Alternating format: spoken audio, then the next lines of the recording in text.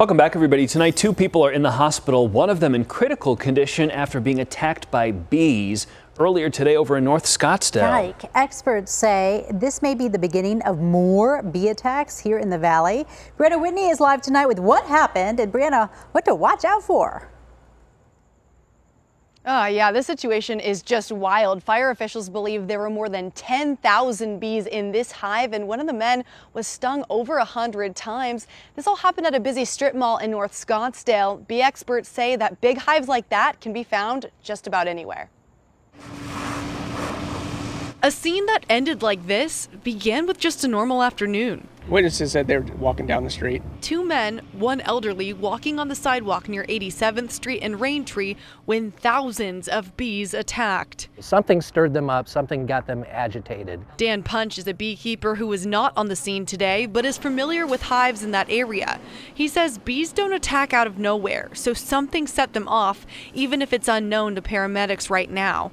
Scottsdale Fire said the elderly man was stung over 100 times, and he is now in critical condition. That's very serious. Depending on the sensitivity to bees, that could be a terminal situation. Scottsdale Fire Captain Sean Athey says the other man threw a blanket over himself and ran to a witness's car for cover.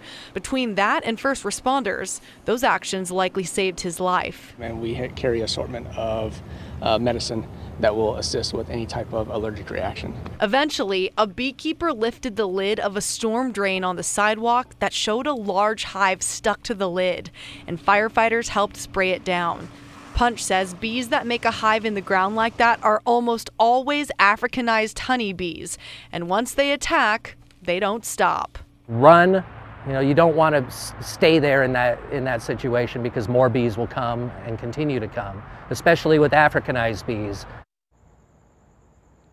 Officials have not released the identities of those 2 men yet. That beekeeper said tomorrow he's actually removing a hive that's just about a mile from where this situation happened. So why are we going to start seeing this more often now? Well, the beekeeper says more people are out and about, the temperatures are cooler, they're on walks, they're riding bikes. So you're going to come across more beehives because those bees have been making them all through the summer. He said often that leads to more calls for bee attacks. Reporting live tonight, Brianna Whitney for Arizona's Family. All right, Brianna, thank you.